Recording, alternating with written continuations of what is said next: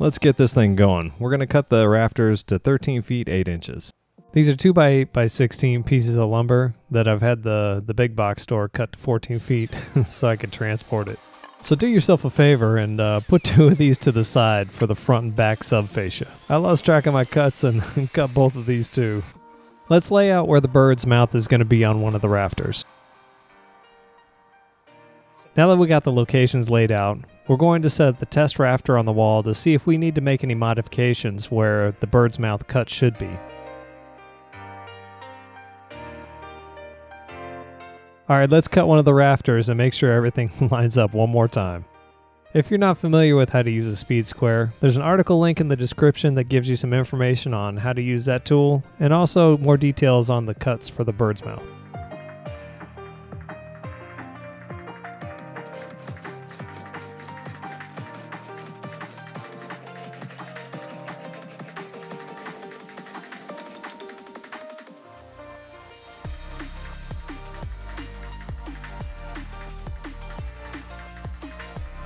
Now that our test rafter seems pretty good, we can use it as a template for the other ones.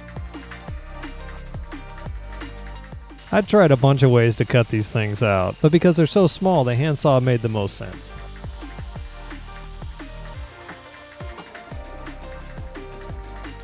We need to lay out the blocking we'll use for the side overhang. You'll need the 2 rafters that go on the outside, plus 2 with the bird's mouth cut out. Make sure you watch the orientation of your rafters with the bird's mouth.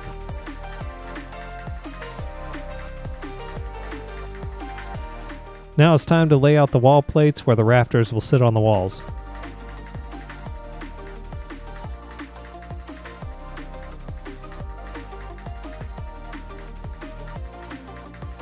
We're going to install the side rafters first so that we can set up a guide for the other ones.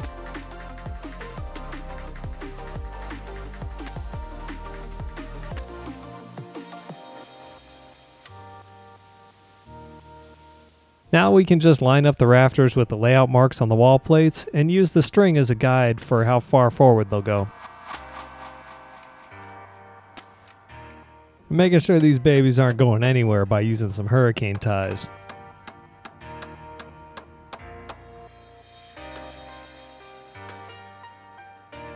I framed out under these side rafters before finishing up the rest of the roof framing, but I don't see why you couldn't do this at the end.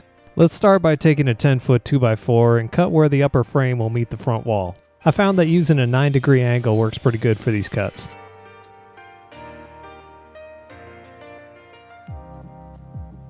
Scribe a line, but give yourself a little buffer whenever you cut that long angle. Instead of putting your board up there and scribing a line, you can measure almost 9 inches and then draw your line back.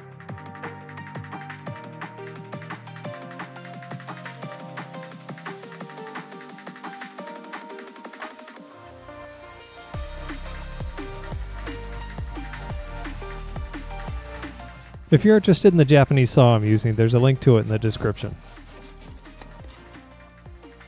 When you're trimming it to fit, cut the side that meets that front wall. It's way easier than cutting that weird angle again. I ran into a bit of a hiccup with my boards because they were so twisted, but it's nothing a little hand planing didn't fix.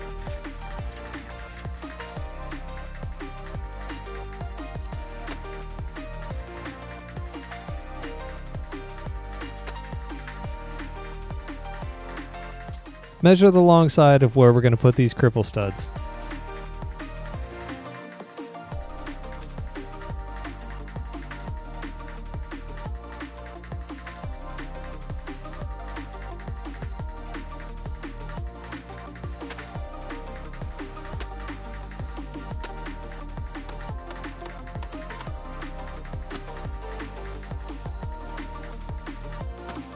Those subfascia boards are 14 feet long and a bit on the heavy side, so I'm using some guides I made from some plywood scrap.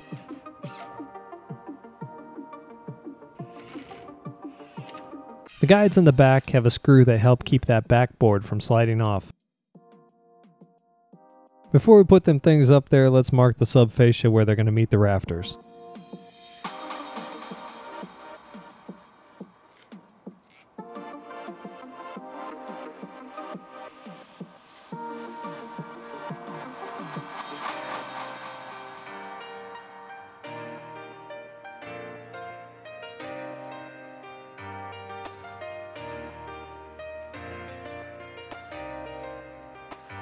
When you're doing the install, sometimes the guides need to be loosened or removed so that the top of the subfascia is level with the rafters. Guides were installed to help position the side overhang rafter.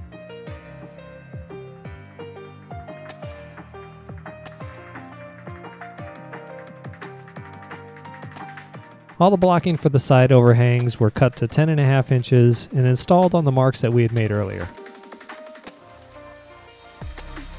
Last thing we need to do is install a blocking where the rafters meet the front and back wall. I did every other one to start so I could nail them in from the side. The ones that sit in between those were toe-nailed in. So the smart thing to do would be to put these boards in place, mark where they meet the rafter, and rip cut them to fit. So instead of doing that, I used a hatchet and a hand plane to make mine level with the rafters.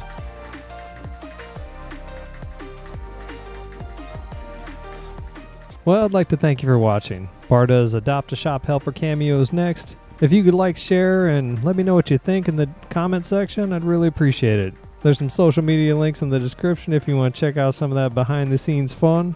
Get out there, make something, and we'll see you next time.